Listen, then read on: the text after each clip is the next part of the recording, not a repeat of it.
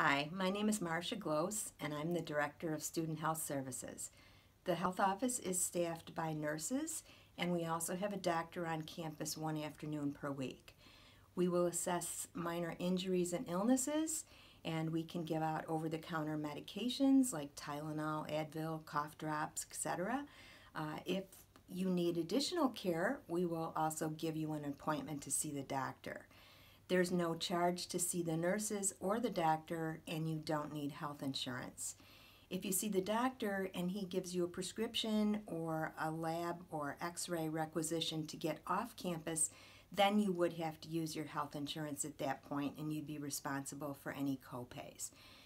As far as the care that we can give, it's available to any student 18 and over.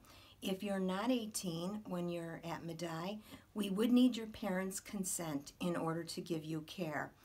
The other things as far as questions that you might have, we do not give allergy shots at all at the Wellness Center, and health insurance is not required and added on to your tuition. Also, a physical exam is not required unless you're an athlete. The other requirements that the college does have are the immunization requirements of 2 measles, mumps, and rubella shots, and either a meningitis shot or a waiver declining it. If you have any additional questions, please give me a call at 716-880-2112. Welcome to Medaille.